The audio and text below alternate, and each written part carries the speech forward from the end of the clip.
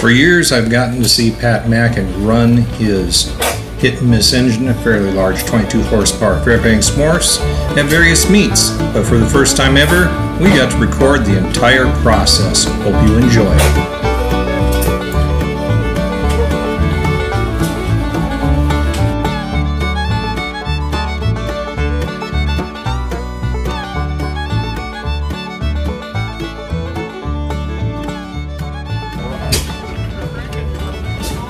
Yes.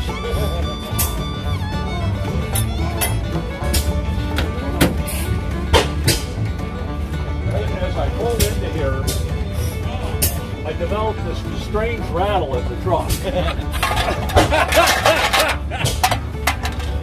You know, as you're going down the road, and all of a sudden this rattle develops. Yeah. What the heck is that?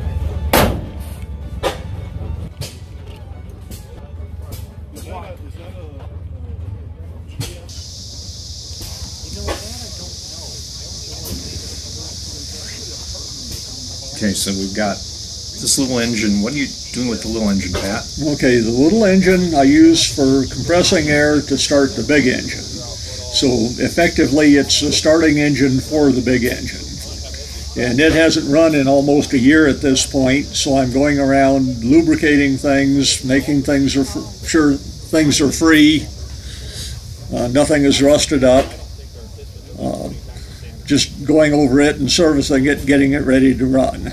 And right now I'm oiling the valves. A lot of oil points on it, all the governor, the push rod, the magneto drive. That's adjusting the carburetor, putting the hand crank on it, and going back and remembering to check the valves to make sure they're not stuck. Just bump them with the hand crank and attempting to start it. And as usual, it fires a few times and quits, and you end up playing with things and adjusting. There is no adjustable choke. This is when I realized that the crankshaft where the hand crank goes on is dry, so we put some oil on it and spin the crank so that the crank doesn't bite me when it starts. And again, cranking and playing with, and it hasn't run in almost a year at this point, so it takes a little doing sometimes to get it to run. Sometimes, especially with a crowd or being filmed, it becomes recalcitrant.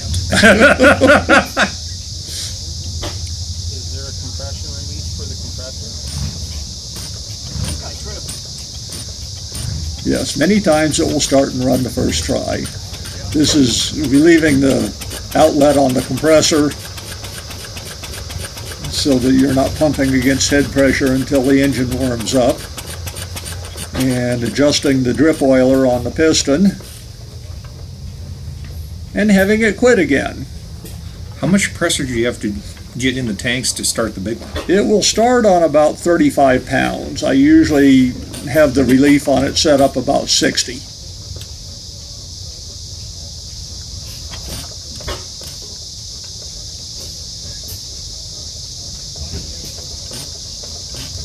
Like I say, sometimes it will take off and run the first time you want to try it, and other times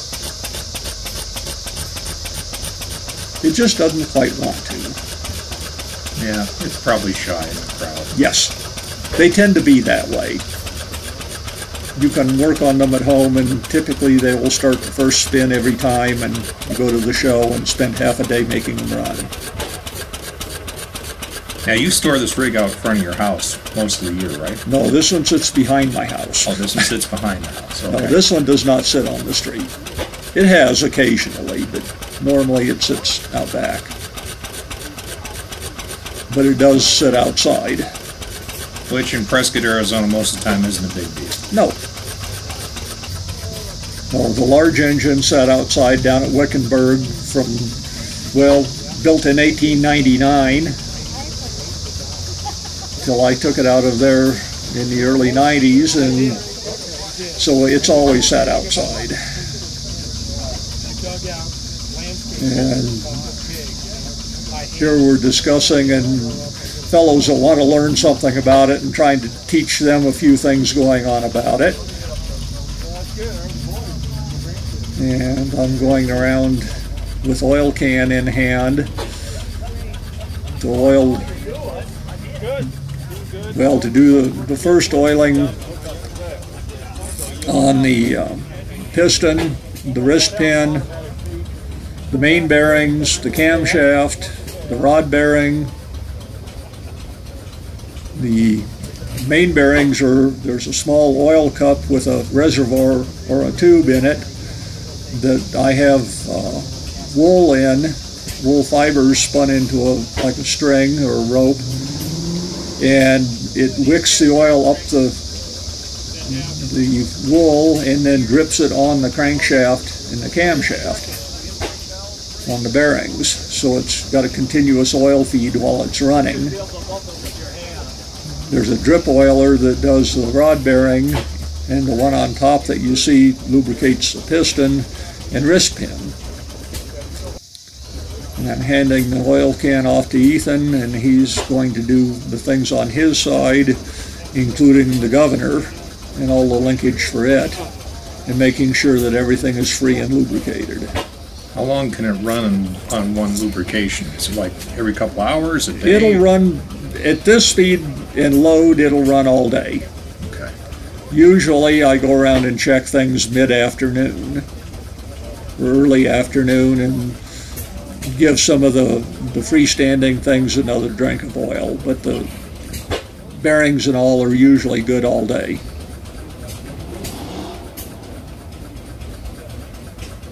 So, and there's a lot of points to oil on this engine, on all the old engines. And so Ethan's the guy on the far side. Yes. Yeah. And he's expressed an interest over the last few years of wanting to know how to run it and how to operate it. And so we're going through ongoing training.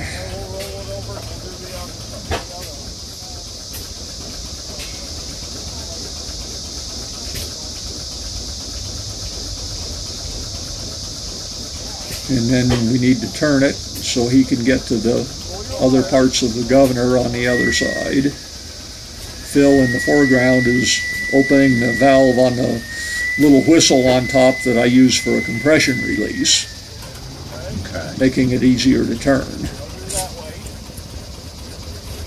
At least you don't have to start it like some of the old tractors. You have to use the flywheel as the method of starting. Well, that is a recommended procedure. The recommended that they say they used on the test floor in the plant was they spun the engine, they brought it up against compression, normal rotation, and then got everything set and primed and spun the flywheels backwards. So it bounced against compression, tripped the ignition, fired, and kicked it, and it ran forward. Wow. Which works very well, but with it on the truck, you can't see everyone to make sure everyone is in the clear and safe. Okay. And it's just not a safe procedure. We have done that one time, just to see if we could. And the museum I'm involved in California, we have a tractor with basically the same engine in it. And we started that one that way for years. In fact, that's the way we still start it, is to spin it backwards. Yeah, I've watched advanced Rumleys started that way. And a lot of the Rumleys, they just walk in the flywheels and spin them over. And to me, that's kind of scary.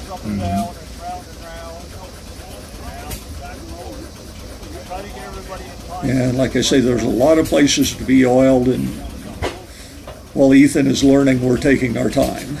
What type of oil does it take? Just about anything. I don't like the synthetics. It tends to drain off too much when it's not running.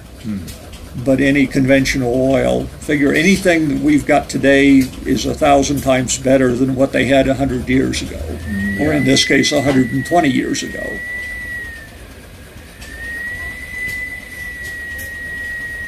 And we're parking it, getting ready to start it at this point. We start it with the piston just past top dead center, starting down on the firing stroke. or on the power stroke actually. What do you run for fuel in it? The gasoline from the truck. At this point, I've got a safety switch inside the cab in the ignition circuit. So I go up there and turn that one on and check to make sure that the igniter is working and everything around the back.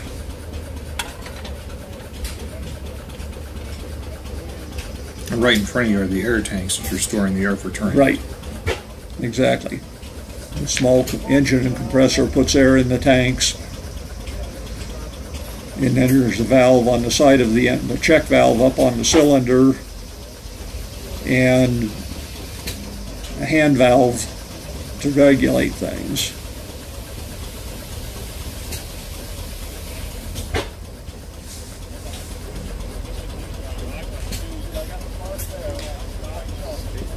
And at this point, I'm checking to make sure the points on the igniter, the low tension ignition, are working. I close the switch and operate the igniter manually and ground across the contacts with my pocket knife to make sure I've got spark when I should. Kind of a crude way of doing it, but effective. Mm-hmm. And at this point, Ethan is around on the other side manually operating the fuel pump.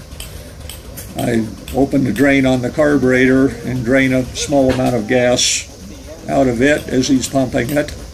Close that valve, and I open the valve on the fuel return line. There's no float in the carburetor. It's an overflow system, so it comes up to a preset level and then drains back to the tank. And I get a little gas out of that valve. Then we know the fuel system is ready, and that gives me some priming gas to actually start the engine with.